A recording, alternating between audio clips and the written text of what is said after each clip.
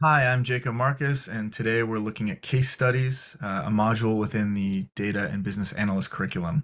And in this lesson, we're actually going to do an example of a case, leveraging some of the skills and tools that we developed earlier in this foundational series. So starting out here, Ice Cream Co. is a mid-sized ice cream retailer in the Southeast region. You are working with the VP of Sales and Marketing to figure out why profitability is down 20% in the last year.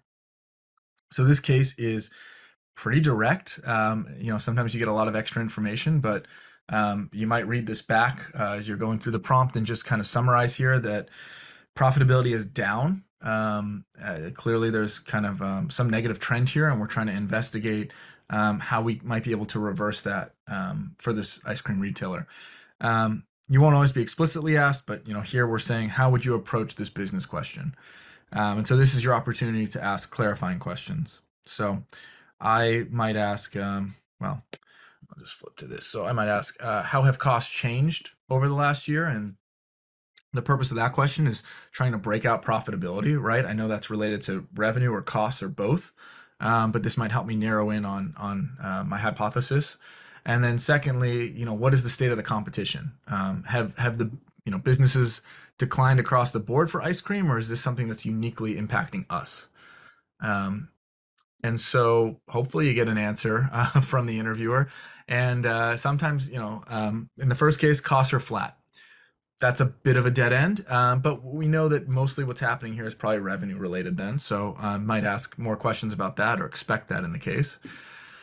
And then secondly here, there are three competitors. One of them has the new business model without retail locations. So it sounds a bit like a ghost kitchen or something like that. They partner with ride sharing to distribute product for $1 delivery fee. So that's a little bit extra information. And, I understand that we might be focused more on revenue for the case and specifically looking at, the competitive landscape and kind of the market share for these different competitors. So, framework time. How do we build a framework from here? So again, there's not one way. Hopefully you remember the last lesson, but we have to do something. So let's start with just some buckets here. I would start with profitability because at the end of the day, that is an important criteria for operating a business. I would think about the ice cream industry and understanding kind of the bigger trends there, and maybe some of our internal capabilities or what's happening within Ice Cream Co. that's leading to all of this, right? And I'm starting with the buckets because for time, it's better to have, again, MISI, it's better to have multiple kind of exclusive buckets than, going into a lot of details about profitability or something and not considering some of the wider potential drivers. But now we'll go into detail. So within profitability, revenue, we know that that is kind of one of the key differences here. And I know that this is composed of the number of units that we sell and the price of those units. So that's two pieces of important information to look into. And then costs, we know they're flat, but maybe there's still a way that, are they above the industry standard? Can we reduce them? And are they are they similar to our competitors? So there's fixed and variable. Um, Within the ice cream industry, so again, we kind of asked about it initially. We know there's a couple competitors, but I'd love to know more about the competitive landscape, how those companies operate, what are their market share. Um, what about the customer preference? How is that changing? Are people moving towards frozen yogurt or uh, subscription models, right? That would be interesting. And kind of more widely, what is the market moving towards? So market trends, and are there supply chain constraints or things like that? Internally, and this is where it seems like whatever's happening is affecting Ice Cream Co. It's not like an industry-wide movement from the initial information there. Um, how does our distribution work? Do we do any of this kind of ride sharing delivery? What about sales and marketing? That's always a good one, right? Are we getting our name out there?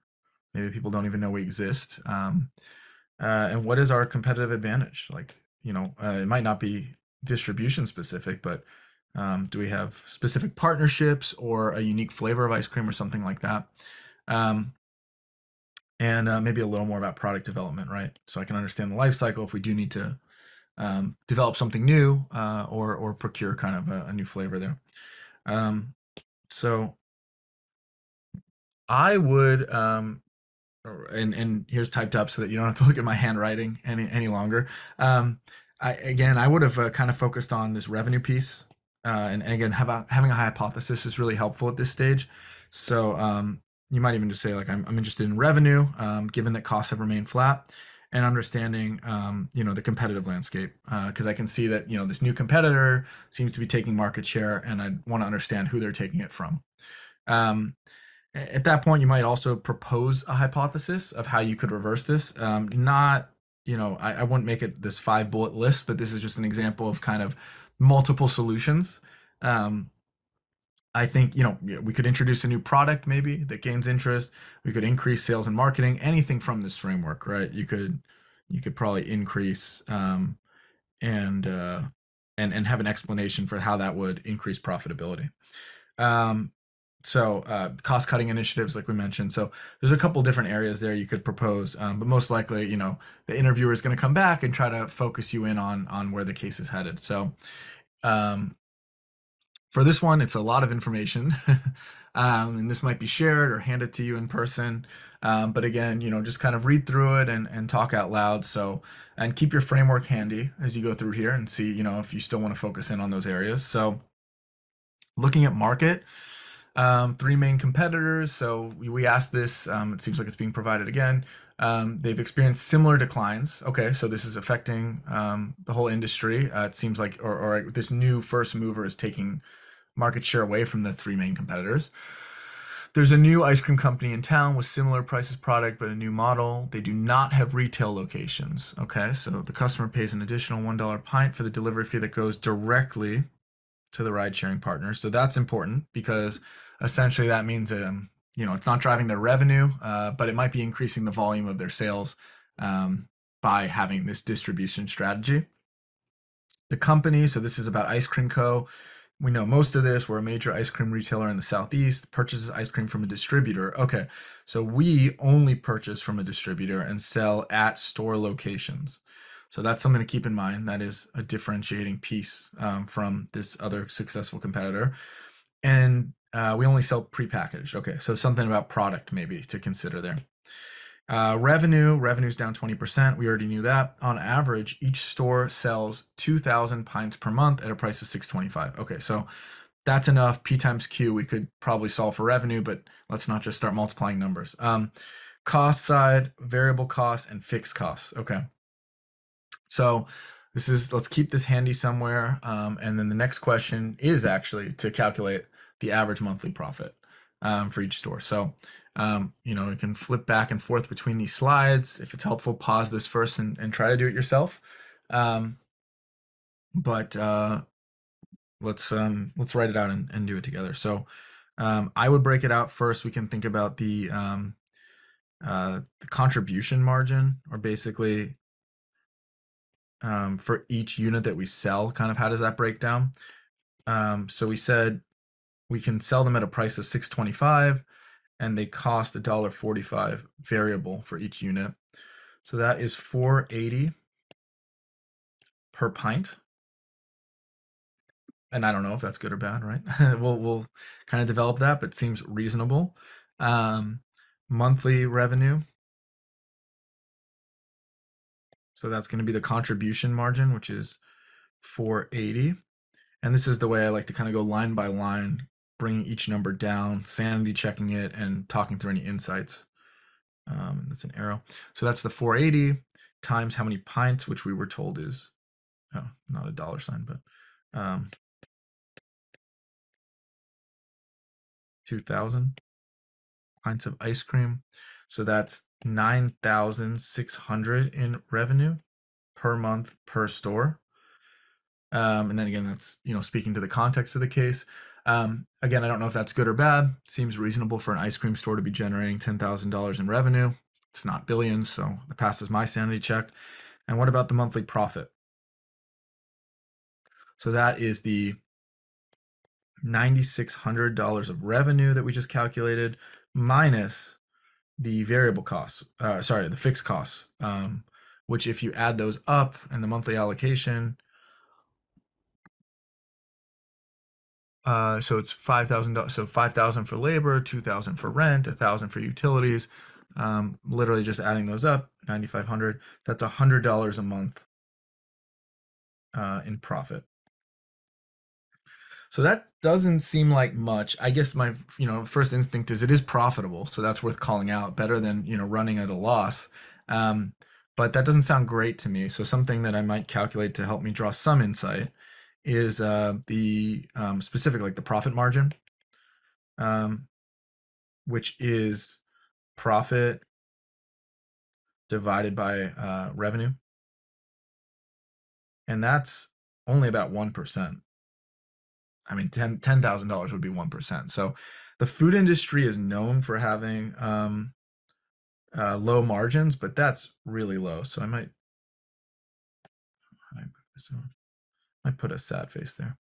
Um, because again, if one of these drivers change or variables, or we have a tough month in sales, that could easily become negative. So um, here are those calculations again in more detail. And the point here is that yeah, even for the food industry, right? That's a pretty slim margin. So the next question here is, how can Ice Cream Co. increase their margin?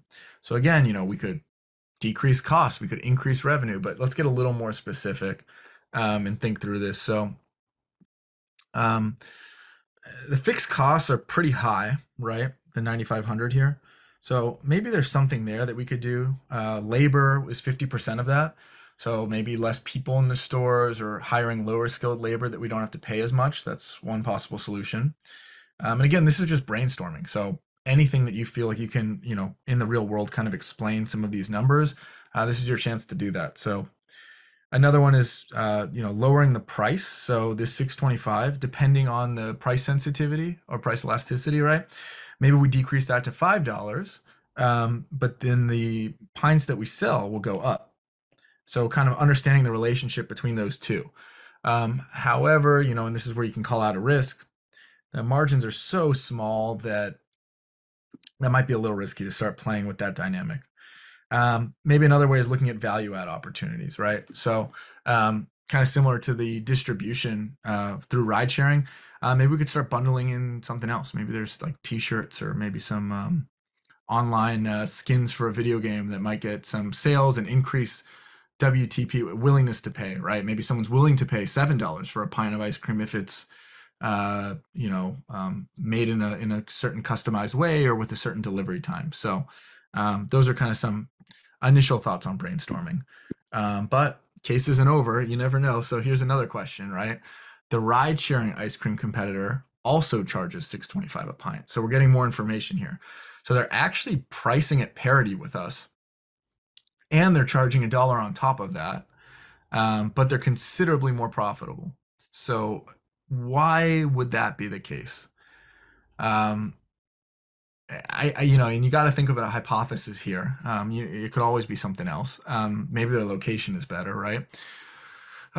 Maybe the initial hypothesis is just that there's a cost advantage, right? Our costs are flat, but clearly, if they're more profitable, their margin must be larger. It's not running at 1%. And so we could actually look into some of the different, areas of fixed and variable costs that were provided to us and hypothesize which are different. And some of those are called out here, right? So maybe, we operate out of retail locations. So the rent is a lot more. Maybe the labor is more expensive because we have to, or we have to buy permits. We need to have people in a more urban area, which requires paying them more. And thinking of the fixed costs, they're only selling via ride sharing, so there could be some big differences there. The way that they manage inventory might be entirely different. Maybe they don't have to keep it on hand as often. They can just pick it up from a distributor. Maybe the fees associated with the ride sharing partnership that's an increased area there. So understanding kind of the full range of impacts there. But again, this list could be very long. So again, we are in the conclusion phase. So at this point, they might say, oh, the CEO of Ice Cream Co. is coming over. Can you summarize what we did today real quick? Or, just ask you for a summary directly. And so I think these are 4 helpful areas to think through during a summary. So starting out, right, talk about what you did that day. So the summary is that we evaluated the profit margin and cost structure of Ice Cream Co. relative to competitors. After doing that, we recommend that, in order to compete with this new competitor who is using ride sharing, Ice Cream Co. must increase their margins, either by reducing costs or finding ways to increase sales volume, maybe with bundling or something. And you can call out, the data point. So that's supported by the fact that each store is only making $100 in profit. So that's not sustainable. Maybe we need to close certain stores. Because remember, this is an average. So maybe there are certain stores that aren't profitable and certain ones that are very profitable. Some of the risks here, current fixed costs might be under long-term contracts. So maybe we can't really touch some of those costs. So we would need to investigate that. Other risks, there might be other entrants to the market that might continue to steal market share. So we have to act quickly. We might not have the luxury of kind of, doing this in a systematic way. So next steps, again, always helpful to call out. Let's deep dive the cost structure, see kind of what is controllable, which costs we can, reduce and what those opportunities are. And let's collect store-specific data. And again, to understand and kind of justify which locations, we should potentially shut down. So again, that's shooting for about a minute or two in the summary. You don't have to cover everything, but hopefully making kind of a compact, concise way of summarizing the full case and coming to that hypothesis or the conclusion at the end that the hypothesis of revenue was actually not the right direction. We had to focus on costs, and so that was an ice cream case. We'll do a couple different industries. So yeah, thanks for sticking with me, and I'll see you in the next lesson.